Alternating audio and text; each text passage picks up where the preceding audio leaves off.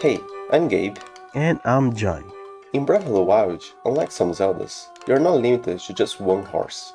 As a matter of fact, you can only have Epona by scanning one of two specific Link amiibos.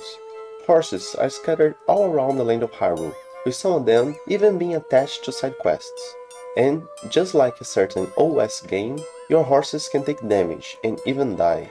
But fear not, for in the world of Zelda, death isn't always goodbye. There is a way to bring your dead horses back to life, for a small fee that is. Meet the Horse God Malanya, who lives in the Faron region and watches over all the horses of Hyrule. While playing the game, we never gave much thought to Malanya. As a matter of fact, after over 200 hours of Breath of the Wild, I only use his services for, testing purposes. But let's back it up a bit. For starters, Malanya may not be what we usually consider as an actual god, but in fact a very powerful fairy. Not only does he live inside a giant flower bud like the other great fairies in Breath of the Wild, but the great fairy in the forest in Outset Island in the Wind Waker was referred to as a fortune goddess, and the Queen of Fairies from A Link to the Past was also called a goddess in the original Japanese. So there's no reason people and even Malanya himself wouldn't call such a powerful being a god from their perspective. While on translations, and after some wiki diving, like we always do to try and find content for videos, we came across a very interesting piece of information. His name is, well, his original Japanese name that is, Maron. Yes, there's supposed to be a longer A sound, but it's the same name of the ranch girl who loved horses and appeared a few times in Hyrule's history.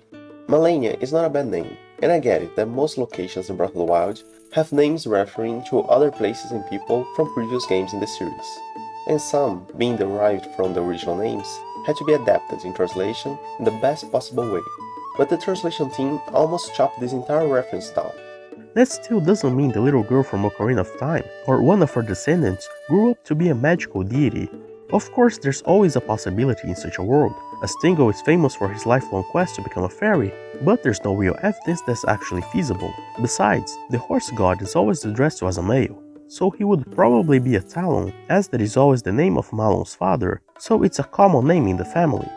The other possibility, and most likely, is that Malon was named after the horse god.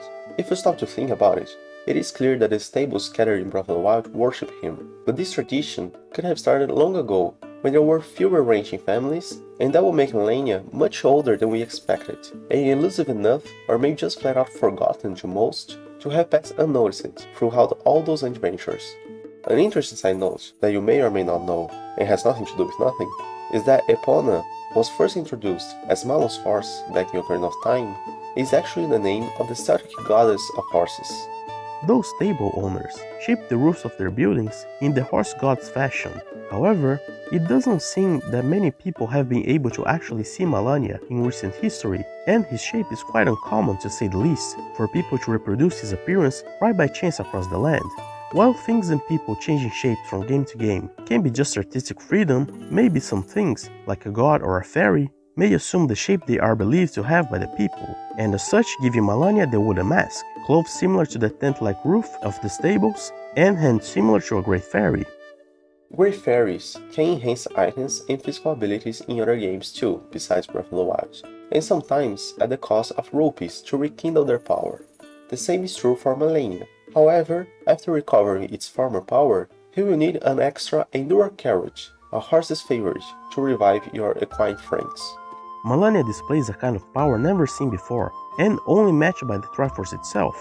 If Ganon can revive his monsters and Malanya can revive horses, what's the reason important people, like the champions who could oppose Ganon, can be resurrected as well? Is this helpful game mechanic opening a huge plot hole, or are actual people more special than animals and other creatures to not be easily brought back to life? Perhaps monsters and animals don't have souls in the Zelda universe, which makes it easier to revive them. Who knows? Still, the great fairies and even fairy queens differ from era to era, so it can be assumed they die, change roles, transcend, or whatever over time.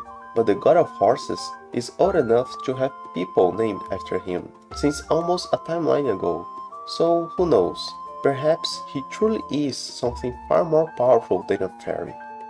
So what did you think the horse god actually is, and what are his connections to other deities, and the name Malon? Share your theories in the comments below.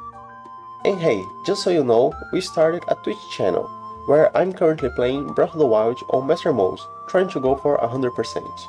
And a second YouTube channel to post the edited gameplay. You can check the links in the description. As always, don't forget to like this video and subscribe to our channel. Well, the other channel too now. And you can check our last video, following how the Temple of Time changed across Hyrule's history. See you next video. Bye!